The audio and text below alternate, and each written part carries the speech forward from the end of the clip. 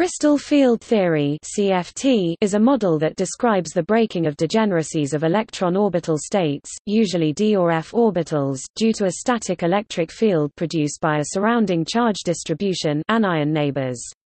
This theory has been used to describe various spectroscopies of transition metal coordination complexes, in particular optical spectra colors.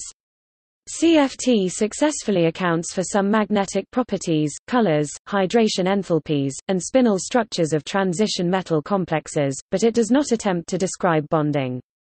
CFT was developed by physicists Hans Bethe and John Hasbrouck van Vleck in the 1930s. CFT was subsequently combined with molecular orbital theory to form the more realistic and complex ligand field theory (LFT), which delivers insight into the process of chemical bonding in transition metal complexes. Topic overview of crystal field theory. According to crystal field theory, the interaction between a transition metal and ligands arises from the attraction between the positively charged metal cation and negative charge on the non-bonding electrons of the ligand. The theory is developed by considering energy changes of the 5 degenerate d orbitals upon being surrounded by an array of point charges consisting of the ligands. As a ligand approaches the metal ion, the electrons from the ligand will be closer to some of the d orbitals and farther away from others, causing a loss of degeneracy. The electrons in the d orbitals and those in the ligand repel each other due to repulsion between light charges. Thus the d electrons closer to the ligands will have a higher energy than those further away, which results in the d orbitals splitting in energy. This splitting is affected by the following factors: the nature of the metal ion, the metal's oxidation state. A higher oxidation state leads to a larger splitting relative to the spherical field, the arrangement of the ligands around the metal ion, the coordination number of the metal, i.e. tetrahedral, octahedral, the nature of the ligands surrounding the metal ion. The stronger the effect of the ligands, then the greater the difference between the high and low energy d groups. The most common type of complex is octahedral. Here 6 ligands form an octahedron around the metal ion. In octahedral symmetry, the d orbitals split into 2 sets with an energy difference, delta october, the crystal field splitting parameter, where the dxy, dxz and dyz orbitals will be lower in energy than the dz2 and dx2y2, which will have higher energy, because the former group is farther from the ligands than the latter and therefore experiences less repulsion. The 3 lower energy orbitals are collectively referred to as T2 grams, and the 2 higher energy orbitals as Eg. These labels are based on the theory of molecular symmetry. Typical orbital energy diagrams are given below in the section high spin and low spin. Tetrahedral complexes are the second most common type. Here 4 ligands form a tetrahedron around the metal ion.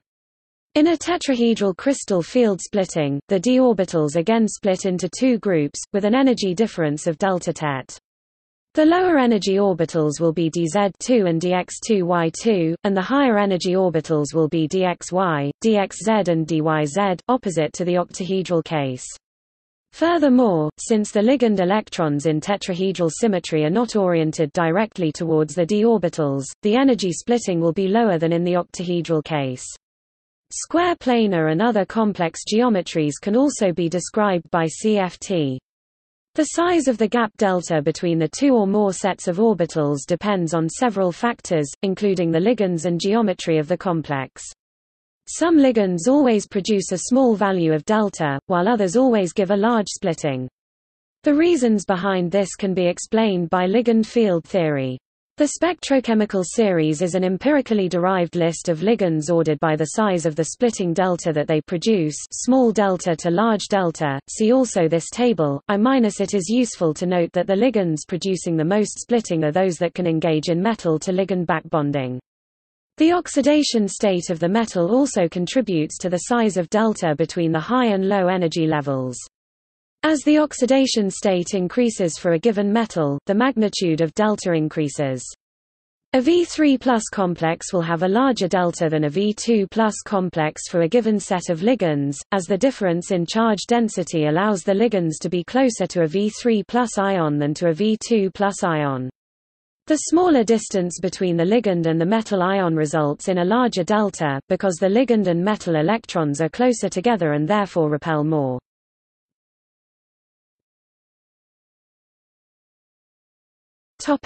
High spin and low spin.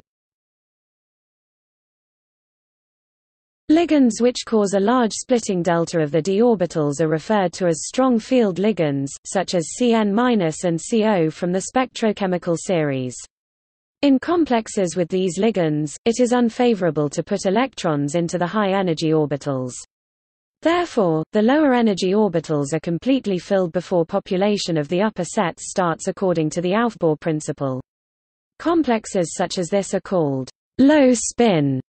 For example, NO2- is a strong field ligand and produces a large delta. The octahedral ion iron 6 nitrite 3-, which has 5d electrons, would have the octahedral splitting diagram shown at right with all 5 electrons in the T2 grams level. The low spin state therefore does not follow Hund's rule. Conversely, ligands like I- and bridge-, which cause a small splitting delta of the d orbitals, are referred to as weak field ligands. In this case, it is easier to put electrons into the higher energy set of orbitals than it is to put 2 into the same low energy orbital, because 2 electrons in the same orbital repel each other. So, 1 electron is put into each of the 5d orbitals before any pairing occurs in accord with Hund's rule, and high spin complexes are formed. For example, bridge- is a weak field ligand and produces a small delta october. So, the iron 6 bromide 3-, again with 5d electrons, would have an octahedral splitting diagram where all 5 orbitals are singly occupied.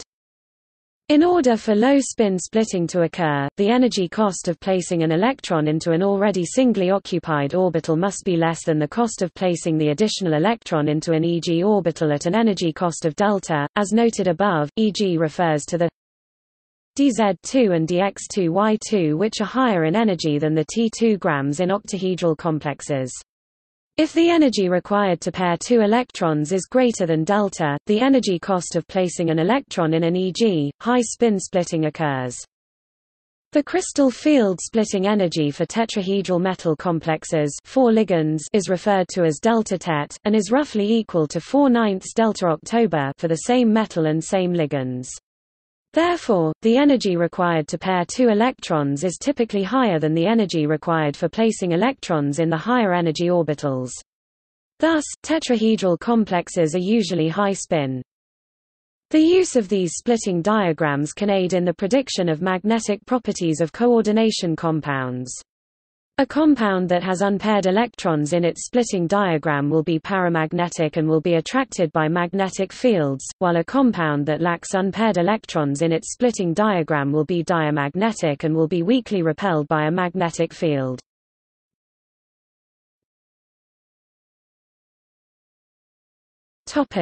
Crystal field stabilization energy. The crystal field stabilization energy (CFSE) is the stability that results from placing a transition metal ion in the crystal field generated by a set of ligands. It arises due to the fact that when the d orbitals are split in a ligand field as described above, some of them become lower in energy than before with respect to a spherical field known as the barycenter, in which all 5 d orbitals are degenerate. For example, in an octahedral case, the T2 grams set becomes lower in energy than the orbitals in the barycenter. As a result of this, if there are any electrons occupying these orbitals, the metal ion is more stable in the ligand field relative to the barycenter by an amount known as the CFSE. Conversely, the e.g. orbitals in the octahedral case are higher in energy than in the barycenter, so putting electrons in these reduces the amount of CFSE. If the splitting of the d orbitals in an octahedral field is delta october, the 3 T2 grams orbitals are stabilized relative to the barycenter by 2/5 delta october, and the e.g. orbitals are destabilized by 3/5 delta october. As examples, consider the 2d5 configurations shown further up the page. The low spin top example has 5 electrons in the T2 grams orbitals, so the total CFSE is 5 by 2/5 delta october. Topic 2 delta october. In the high spin lower example, the CFSE is 3 by 2/5 delta october, 2 by 3/5 delta october. 0 in this case. The stabilization generated by the electrons in the lower orbitals is cancelled out by the destabilizing effect of the electrons in the upper orbitals.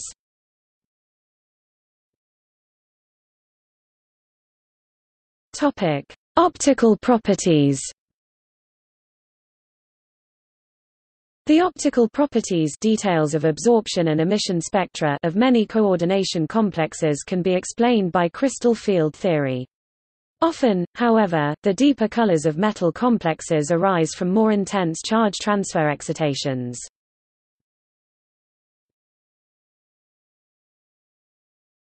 Topic: Geometries and crystal field splitting diagrams.